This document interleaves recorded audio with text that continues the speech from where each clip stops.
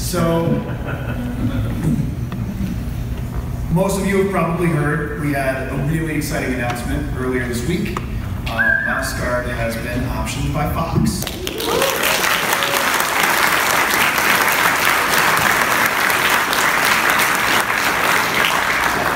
Before Mouse Guard had been optioned by Fox, I had been having some conversations with Fox. But out of the blue, Gary Whitta, screenwriter for Rogue One, saw a panel of Ryan Lang's from Legends of the Guard Volume 3 and tweeted, how is this not a movie? His tweet put him on our radar as someone who would actually be interested in working on Mouse Guard. So it was because of that tweet that we need to reach out to Gary. Yeah, it's, I mean, if you look at that image, it's from Legends of the Guard, right? It's a piece of gas art. I had been a fan of Mouse Guard for a long time, and it was in the back of my mind.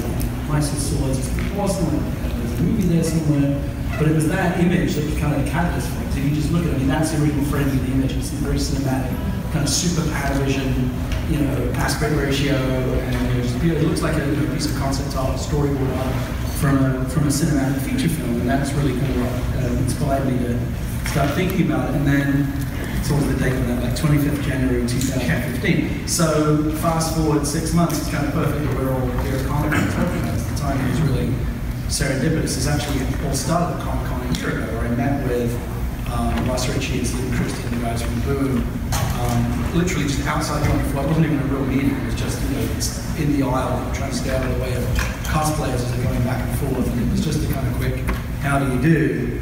And I was very busy at the time. I was in the middle of Star Wars Land and many other projects, and they said, you know, we know you're busy, but is there any, you know, we'd love to tell you about some of the projects that we have. And I said, look, I'll hear it, but, you know, not to be a douche or anything, but like, there's very, I'd like all that time to do anything, unless you just happen to have one of like the 3 things in the entire world that I would kill to do. And they said, well, we have this thing Mouse Guard, and I was like, that is one of the 3. How do you know this? And so we got into it from that point, and you know, it was set up at Fox, and you know, you go through a process of, you know, I went back and reread all the books and had to come up with, you know, kind of a pitch for what, you know, the movie version of it was, and that's when my collaboration with David began. I also worked on a lot of animations, books, comics, all kinds of things like that. And generally, the original creator is not really that closely involved. In this one, fortunately, Fox and Boom were completely down with that. But David was very closely involved because it's something I would have insisted on. Because I think more so than with a lot of books, or a lot of creations, comics, you name it, it's very clear to me that Mouse Guard is David's life's work. And he takes it very, very seriously, and it's, you know, very humbling. And I take that responsibility to now take this and try and turn it into adapt it to another medium very, very seriously indeed. So David was in every meeting, and I probably spent more time talking with him, and every creative idea that I had before I committed to anything, I would pitch it to him. And there was a new character that I added, and I said, you know, to David, you should name this character. And you know, it's been a very, very close collaboration. And David saw the pitch and saw all the materials before anyone, any of the producers or Fox saw it, and that's again very, very rare. So that's a level of collaboration that hopefully we'll be able to sustain and maintain all the way through the process. Because when we sat down at Fox and talked about the movie, I think, you know, what was clear was we both kind of felt in very much the same terms about, you know, what Mouse Guard is and what it can be, and it kind of felt good from the beginning. So to recap, just in case you missed the announcement, Fox has optioned the rights to do, unfortunately, the term, nomenclature, is live action, which is misleading. It's going to be utilizing performance capture, motion capture. So something akin to the recent Jungle Book release or Dawn of the Planet of the Apes. In fact, the director of Dawn of the Planet of the Apes, Matt Reeves, is coming on to produce and oversee. So this is a guy who has 2 of those motion performance movies under his belt, who understands the technical challenges, the acting challenges, the story challenges of putting all that technical stuff, talking animals, and true emotion into a film. So he's going to be overseeing and producing. Gary is going to be doing the screenplay. Ross Ritchie, who is the head of Boom, and Stephen Christie, who at one time was Archaea's editor-in-chief and now does the film and television rights side of things for Boom and Archaea. are both producing.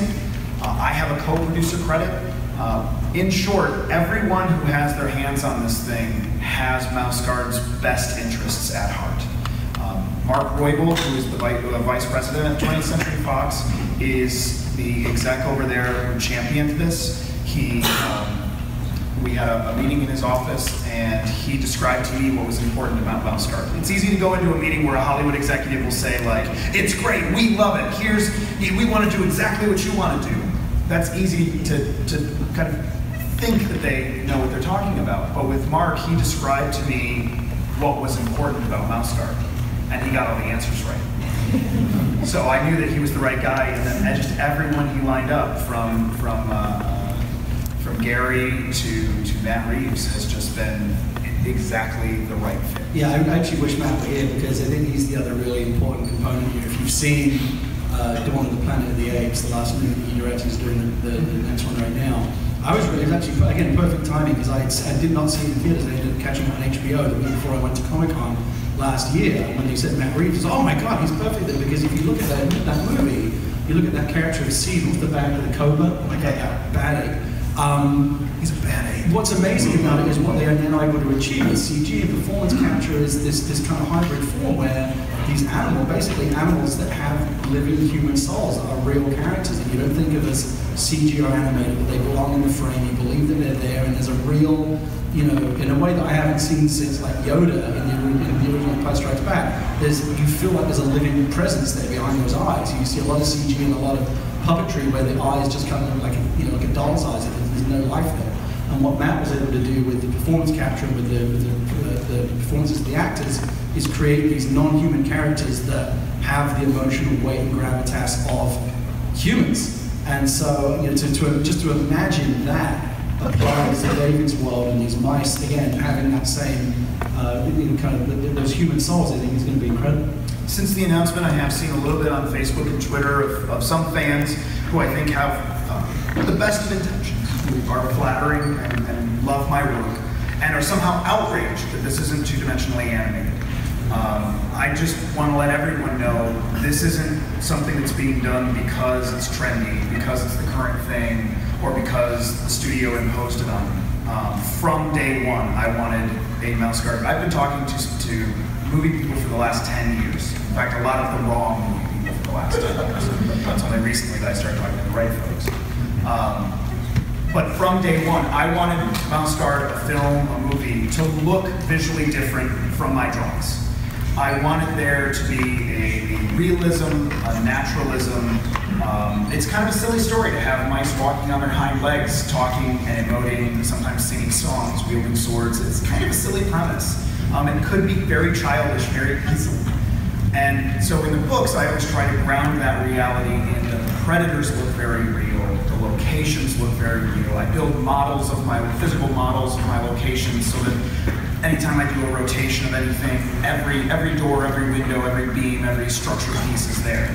It's that same grounding that I think that just needs to be across the board so that you can recognize a mouse character by not just their fur color, but by the texture of their fur or how it moves, by the weave of the cloth of their clothes. And that means that you're going to have to keep going deeper and deeper into the realism, real world setting. Now, obviously, there's going to have to be some adaptation because true mouse anatomy can't do what we need it to do. But the idea is that the whole world looks and feels real, including the performance, not just the visuals, not just the skin layer, but the performance of those characters. The other thing, I just want to find out about that, the other thing that's really important to remember is that if this were done as a traditional animated movie, whether it be kind of 2D, which doesn't even really exist anymore, or kind of a CG Pixar type approach, it's very difficult to make a movie like that is for all audiences. You think about animated movies, the intention is mostly for kids. Mouse Guard is obviously has far greater literary and narrative maturity in it. It's for grown-ups as well as for kids. And so this approach, you look at something like the Jungle Book, that's for all audiences. There's real mature, emotional, narrative themes going on there in a way that is not necessarily easy to do in a traditional animated movie. When David and I talk about this, we talk about those mature things. We talk about Animal Farm, which is another story about animals, but actually is a really serious political allegory as well. And, we just talked earlier about Trump. kind of make Locker even great again. It's kind of the mantra of the bad guy in Fallout 52. And so we want this to be something that is, yes, Knives with Swords is awesome, and you'll see a lot of that. And kids are going to love all that kind of action. It'll be a lot of fun, a lot of adventure. But we also want, to be some kind of literary, nutritional content as well. And there's a lot of opportunity, I think, in Mouse Guard, not just in Fallout, but across all the books to draw on, real themes, political themes, social themes, things that hopefully will make the book, the movie resonate with mature audiences the same way that the books. Something that really impressed me about when Gary and I first started talking and sitting down was that I modeled some of what the Guard was when I started working on the series based on my experience as a Boy Scout. One of the mottos, one of the chief ideas, there's a whole tenet of trustworthy, loyal, brave, thrifty, clean, reverent. There's a whole list of attributes that a Boy Scout is supposed to be. But one of the mottos is do a good turn daily. The joke about the Boy Scout helping the old lady across the street like that, it's a joke, but at the same time, it's like make the world a better place. And you don't get paid to be a Boy Scout. There's nothing in it. It's not like because you have Boy Scout on your resume, you're more likely to get hired anywhere. It's not going to help you anything other than just to be a better person and make the world a better place.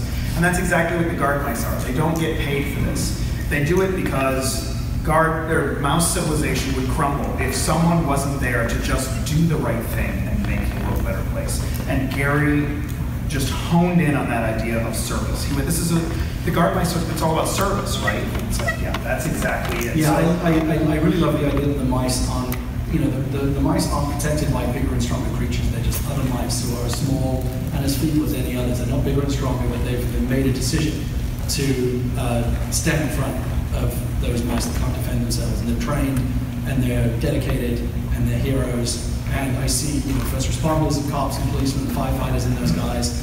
My original pitch talks about Knights of the Round Table and the Jedi Knights as emblematic of characters who have dedicated their lives to the service of others. It was really like I was in the middle of Star Wars land and I was pitching this. Everything was a Star Wars reference. And I said to David, everything is a Star Wars reference. To some extent. David blew my mind. I said, I'm like, Kellen, right? He's the Black Axe. He's Obi-Wan Kenobi to me.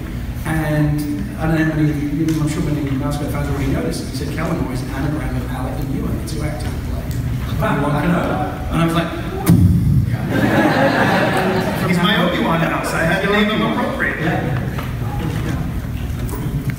So Gary, we were talking about how David's been hearing Hollywood things for 10 years, and this is clearly the timing is right. Clearly the timing is right for this team behind the scenes.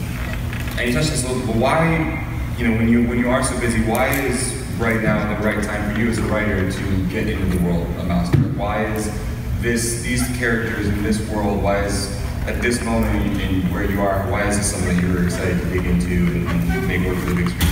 I mean, I would have been excited to do it any time in the last several years since I've been a fan. I've been a fan of the comic for a long time. It just sometimes it takes a while for the planets to line up. I do honestly believe, and again, David and I were talking about this earlier, that sometimes it takes a while for projects to come to fruition because, again, there's something out there, there's some universal geek force, I don't know what it is, but it's waiting for the right time for things to get made. And we do live in a time right now where there's a lot of, I personally think, a lot of unsettling things happening in our culture and in our politics. And I think Mouse Guard is, I try to, everything that I write, whether it's Star Wars or Eli or anything that I've done, you try to have a message, an underlying message that gives you something to think about beyond just the coolness of mice with swords or a guy with a samurai sword or whatever it might be. I just think that the time is so right. At the time when we've got public figures talking about building walls and being strong and being great because we're going to have law and order and starting to sound like very scary figures from our world history.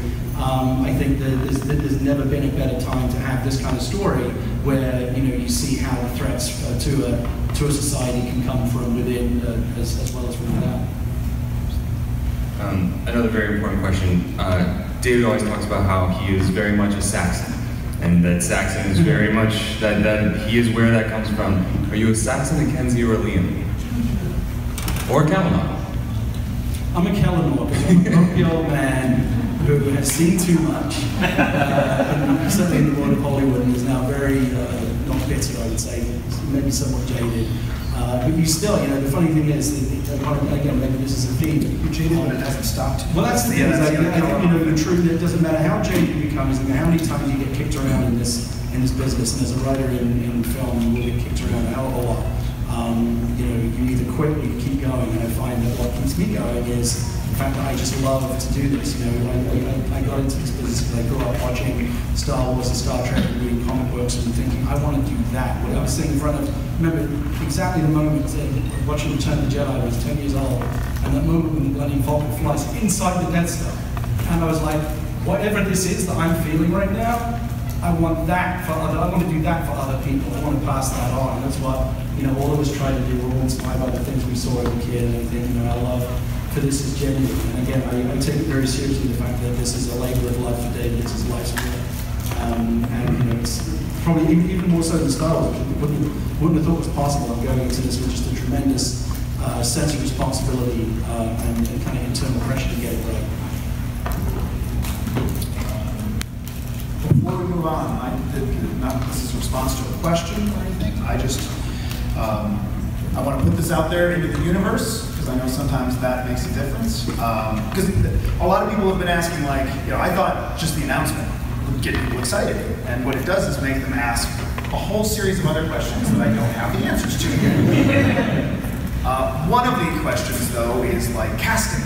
And obviously, we're way too early for that. But I would just like to put out there into the universe that the only actor-character combination that I would bend over backwards and I would go to bat and say, this is who it has to be, is that Jim Carter from Downton Abbey, Mr. Carson, is Kellen.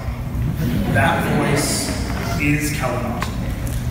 Yeah, I don't know if physically he wants to put on the suit with the dots. But man, that guy is Kellen Austin. But again, the beauty of this kind of hybrid filmmaking is you put someone else in the suit, and then just like a typical animated movie, the guy comes along and just does the voice. And it's actually easy to get actors to commit to that because they can do the whole thing in a couple of days in the studio. So you actually do get maybe the best of both worlds. You get, well, Andy Serkis does it all, right? You can have very capable, physical performance capture actors that are running around and doing all kinds of crazy mice gymnastics.